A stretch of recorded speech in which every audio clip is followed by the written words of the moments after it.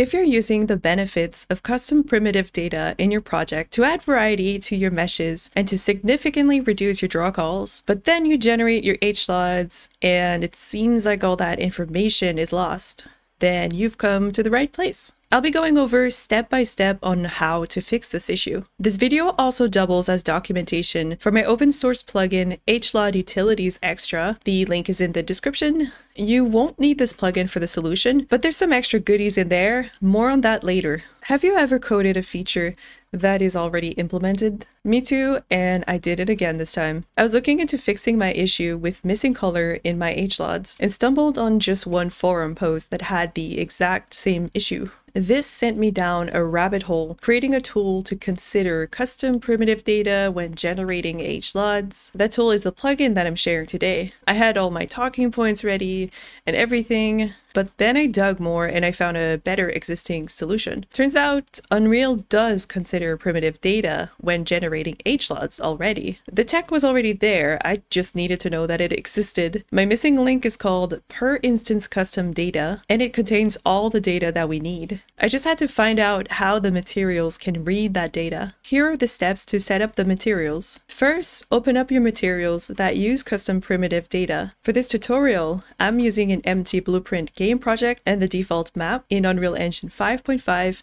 which just came out, and I've added the starter content pack so we can use the chair for static mesh and the bush for foliage. First, let's update our materials. I'll change the two colors and roughness to be set on the instances as custom prim data.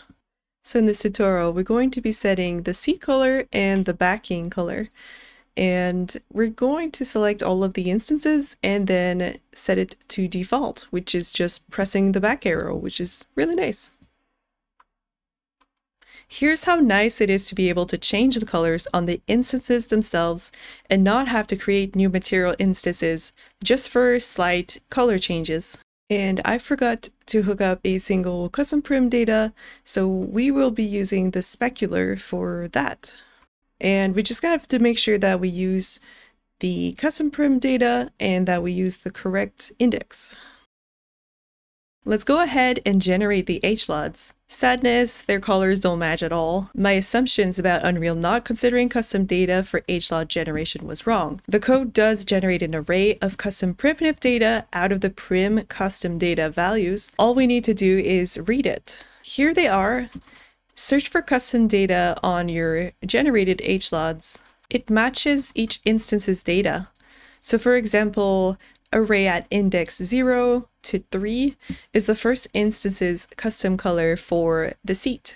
I'll also cover foliage as an example of ISM or instant static mesh turning into HLODs. Let's go ahead and set up our foliage. So in this case, let's go ahead and add some foliage. In the content browser, search for bush and then add it to the foliage in the foliage mode. And we're going to set up a material to override so that the foliage will be using primitive data as well for its color. Okay, so here I just duplicated the material and I'm going to use it as a material override. And then we're going to make sure to just use a color for the color tint. There's no opacity mask in the original texture. So the best I could do for now is just a multiply node. And that is what we're going to use as a custom primitive data. Okay, and let's go ahead and add a bunch of these instances to our world. So I'm just going to paint some bushes here. And so those will be ready for the data.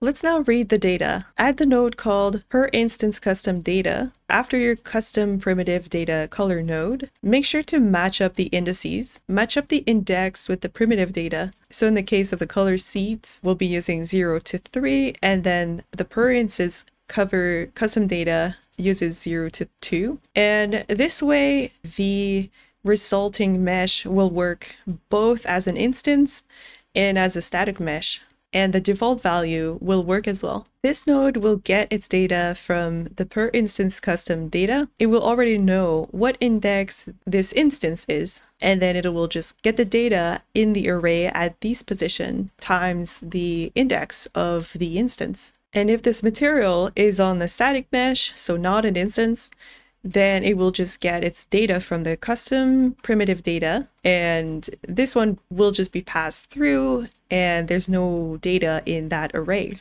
In your material, make sure the flag used with instance mesh is enabled on your material, so it will work on HLODs. Add the node vertex interpolator node. I tried with and without, and even with some videos and information, I'm not too sure, but it looks like it's performance related. All tutorials I found about per instance custom data were using this node. Please share in the comments if you know more. Alright, so now we're ready to regenerate the HLODs. I don't know how many times I'll say HLODs in this video. The chairs look great now and get all the benefits of being batched and having custom data per instance. The next problem we have to address is that the foliage tint or color didn't work. Again, that's because it reads from the array, not the custom primitive data, which are both empty in the resulting component. If you have this problem and don't want to generate hundreds of array elements, you can use my plugin. Without my plugin, what you can do is generate the array. All you need is an array of data. Its size will be the amount of custom data you have defined in your material times the number of instances. So if I change this number to 4, then it will generate this whole array for me, and now I can put the data in. Here's an example of a blueprint that I made to populate that array. It might be more useful as a UI editor tool, but this was a simpler implementation. I give it some colors to choose from, and the array gets populated with a random assortment of those colors. I then copy over the array to my foliage array of custom data, and it's ready to go. So once that data is inside the foliage instances, now we can generate the HLODs. We'll see that the foliage has all the info working. As a side note, per instance data is great for foliage. You'll need less material instances. You can have more color variety and fine-tune every single instance. I just wish that there was an easier way to set per instance custom data on foliage or already instanced mesh components other than in this gigantic array. Maybe there's already a tool or workflow for it.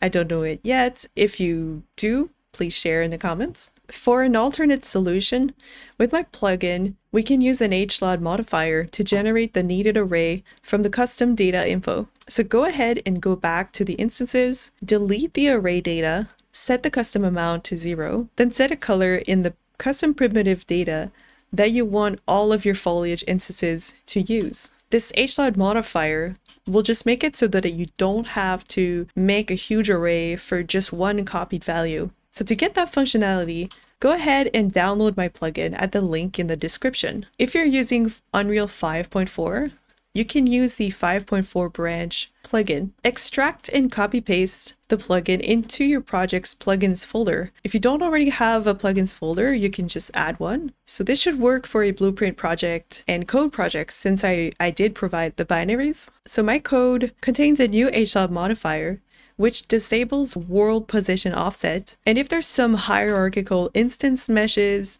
like foliage and per instance custom data array is empty, so you haven't defined the values for your array, and its custom primitive data is not empty, what my plugin does is that it just populates the resulting per instance custom data array so that you don't have to. The reason why I added the logic to disable world position offset in generated HLODs is that some of my static meshes were using world position offset, and that became a problem in the HLOD that it generated.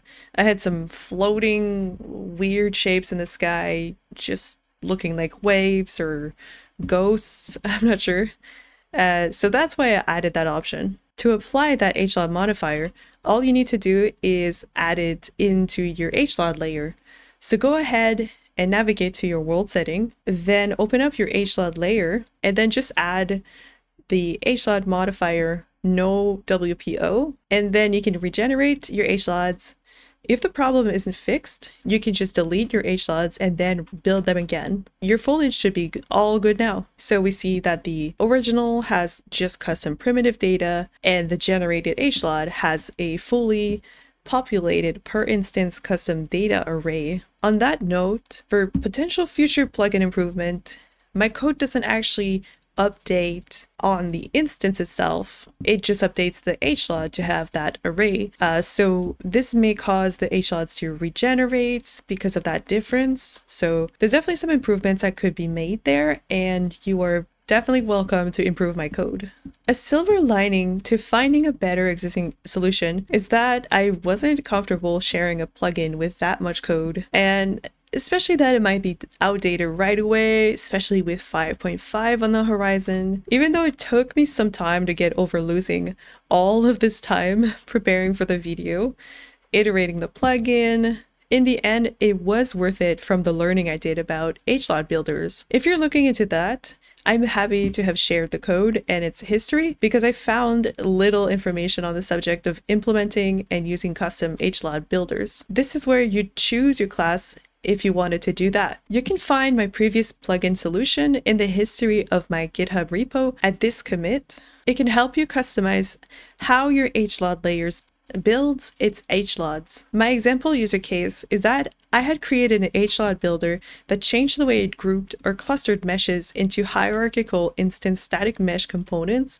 to consider custom primitive data. It wasn't the most optimized way of grouping the data because it created more instance components. There was less instancing gains to be had. But yeah, I'm glad my video can be useful as a reference, not as a new way of doing things. So I'm not reinventing the wheel. Less code is always better.